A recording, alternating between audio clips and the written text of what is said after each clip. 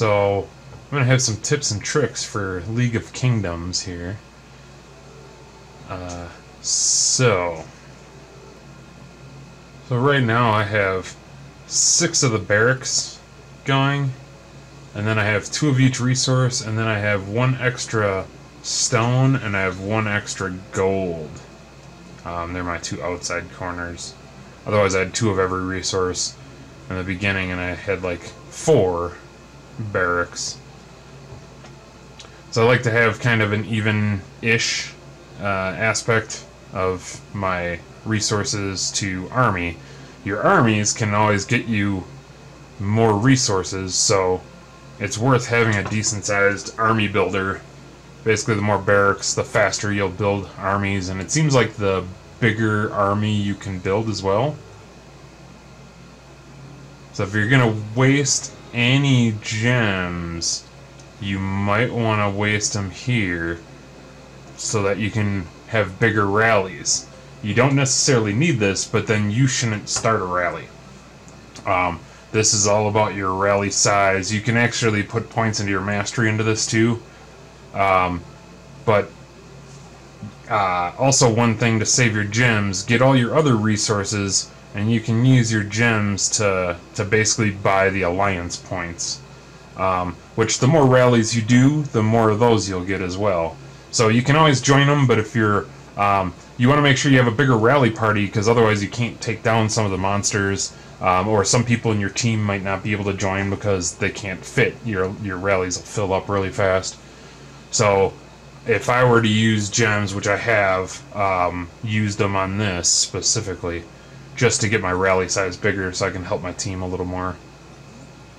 But right now, that's at 10. My castle's 16, so it's not too bad. But it's unless you're rallying constantly, it's kind of hard to keep up that building. But otherwise, all my other ones are within range of like a level. I'm trying to level it all at once. But I did skip my way to 16 once I got to like 14.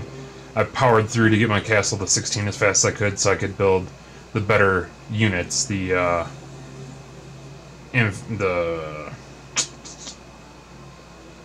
that I could build the knights, the ranger, and the heavy cavalry.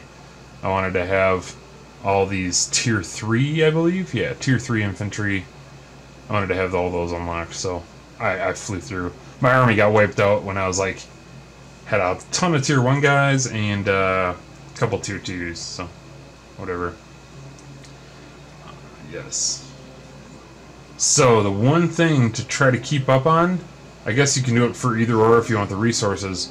I try to constantly have this monster search going, just because you get those treasure goblins, and then if you're high enough, taking out the level 5 guys too. So I actually just had one fire, so there's 3 treasure goblins. I think I actually killed all 3 of these, so this is just a recent one. We'll check real quick. Yeah, that's the ones I took out. So I got all 3 of those.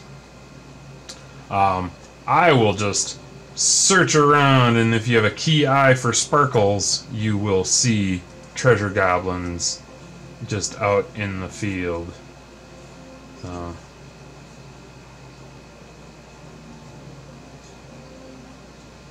but I'll get out to like a certain area, and then I'll just kind of circle around it. See, there's one. So I got a pretty keen eye for these guys. Don't really need anywhere near that.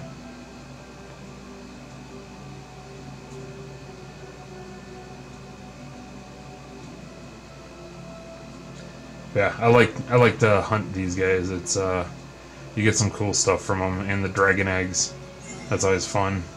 Oh, no queue left. Oh, I'm just gonna link them for my team then, because somebody will get them. But yeah, so that's what I'll do. Oh, there's another level 4. I'll link them to my team too. I could take my guys out of my resources, but right now I'm just getting resources. Figure I'll make a video. But yeah, that's what I do. I just, look around a little bit and get a keen eye for spotting them. But that was pretty cool. But anyways, so that's one thing. Yeah, doing the monster search. That's a big one. Constantly using your action points so that you're constantly bringing in more resources every monster you kill, and the higher ones that you can take out, the better, because they give you just more resources to build. But yeah, you'll also want to go into your quests and stay up on all the events you can. These things, they happen daily or every other day. They change, and there's a lot of good resources you can get out of all these.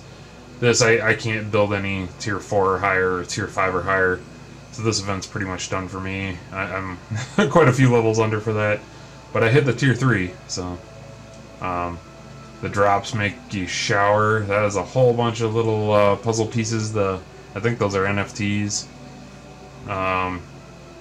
Consecutive logins, that's I'm working on. I think I just hit 30. Something like that. 15. Oh, 20. That's what I just hit. But yeah, so staying up on all these, and then your dailies. All your dailies, you get a lot of good stuff from too. At least try to get all the treasure chests daily, because they're all just free, just from doing a couple of simple things. It takes maybe 20 minutes for the most part. And then you get some boosts and whatever. But yeah, so that's a couple of really good tips and tricks to help succeed a little bit more. Try to stay under the radar, because this is a war game. There's always going to be somebody bigger and badder than you, so try and stay cool.